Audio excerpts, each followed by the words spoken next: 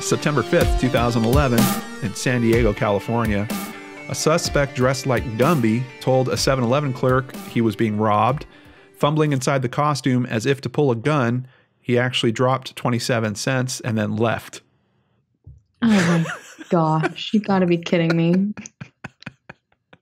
And there's footage of that as well that you can find online of Gumby supposedly trying to pull off a robbery, dropping his change and leaving. Well, I've got one. I've got one as well. And this one, I'm surprised you could see it. You want to know why? Because in 2013 in Anniston, Alabama, someone dressed up as a ghost. And they broke into a liquor store. A good old ghost. I'm talking not even like a costume. Like this person cut holes out of a sheet. Oh, wow. The best part about this is that the ghost didn't even steal anything. That's it. What? Just came in, walked around the aisles. The still shots are hilarious. So hopefully we can put some in for the YouTube version of this. Yeah. Now, was this place closed at the time?